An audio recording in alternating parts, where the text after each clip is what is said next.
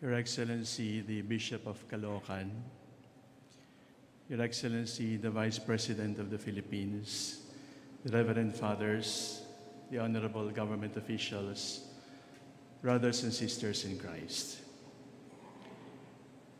Nakakagulat, nakakahinayang, nakakalungkot, nakakainggit. Sa kabila ng lahat, salamat pa rin sa Diyos. President Noy crossed over to the next life as the sun was rising 3 days ago on the feast of John the Baptist. The lights at Times Street have been extinguished, but there is no darkness. An endless bright day has dawned upon our dear President Noy. The sun will not set on him anymore. Darkness can touch him no longer. The battle is over. The victory is won. His silence after his presidential term was a silence of dignity. As he brought dignity and honesty to his service to the nation as our president, he preserved that dignity after his retirement. It was the silence of noble statesmen, now rare and forgotten. It was the silence of daang matuwid. It was a silence of nobility, that sense of dignity that we truly miss now. He endured and carried the cross of his health problems with courageous dignity, with uncomplaining fortitude, hidden from the limelight, known only to God. It was like the quiet nobility of the Lord Jesus before Pilate. Kaya tayo nagulat. Death for him came like a thief in the night, as the Gospels say. Namatay siya sa kanyang pagkakahimbing.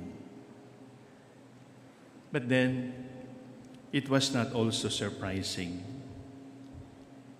Pinoy died as he lived. He served without fanfare. He abhorred power trappings and power tripping. He slipped away quietly as much as possible, disturbing no one. Walang wangwang, very Pinoy, and not surprising. Gayunman, kung nagulat tayo sa kanyang biglang pagpanaw, magmasid tayo sana sa buong bansa. Hindi ba dapat din tayong magulat sa nagaganap sa ating paligid? Eulogies have been written and spoken and shared. But the best eulogy tribute we can pay to our dear President Noy is to bring back, recover, preserve, safeguard, and never again to compromise our dignity as a people and the decency of our leaders as servants, not bosses. The flags at half-mast are not only for the dead president, but for the dying, decent governance. Tayo ang boss niya. He lived by it.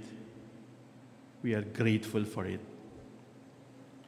The greatest among you will be your servant, says the Lord. From our human reckoning, 61 is an age too young to die. But his relatively short life is a fitting reminder for us that what matters indeed is not how long we live, but how.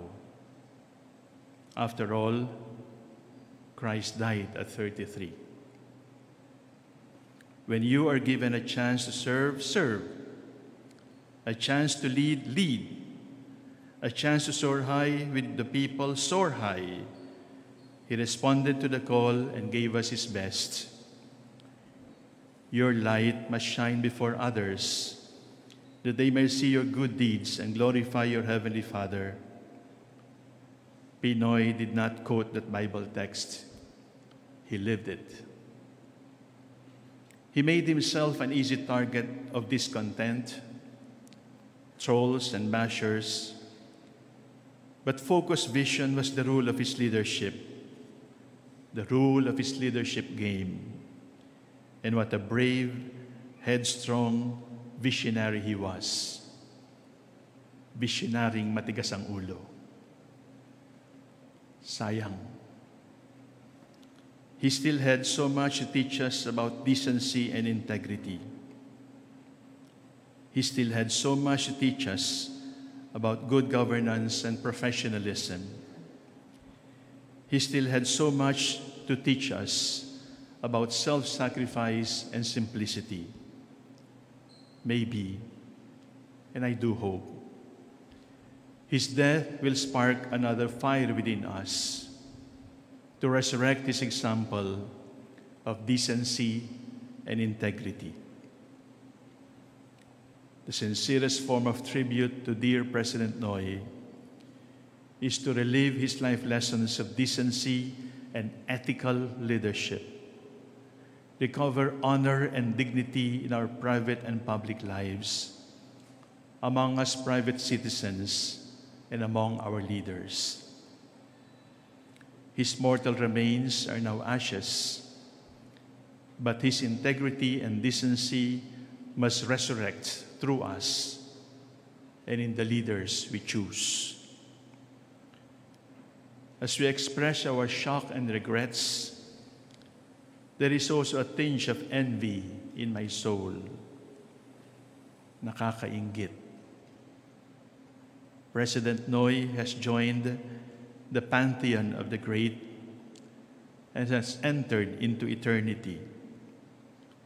He is where sickness can no longer threaten, where fake news has no more place, and trolls are dead. Where God's commandments are no longer transgressed, and God's name is no longer blasphemed. Where vulgarity and brutality and terror is vanquished by compassion, where God and his love alone reign supreme. That is where we believe he has crossed over into the new heavens and the new earth. We who are left behind, sighing, mourning, and weeping in this valley of tears, must still toil under the heat of the sun. We still have to endure mediocrity and violence and vulgarity and treachery. Buti pa si Pinoy, malaya na talaga. Sa kanyang pagtawid sa kabila, naroroong yayakap sa kanya ang kanyang dalawang bayaning magulang, proud parents of a noble son. Nakakainggit. There is a new great Filipino in heaven, joining his great Filipino parents. Nakakagulat, nakakahinayang, nakakalungkot, nakakainggit. Sa kabila ng lahat, salamat pa rin sa Diyos. Like Timothy, he can say, I have fought a good fight. I have finished the race. I have kept the faith. Salamat, Panginoon, sa matuwid na lingkod bayan. Salamat, Panginoon, sa marangal niyang katahimikan. Salamat sa halimbawa ng tuwid na daan. Salamat sa Pangulong, ang boss niya ay taong bayan. Salamat sa pamana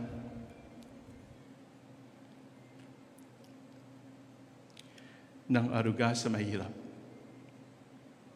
Salamat sa paglilingkod na masusi at tapat.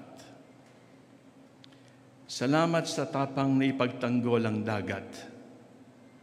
Salamat sa talino at malinaw na pangarap.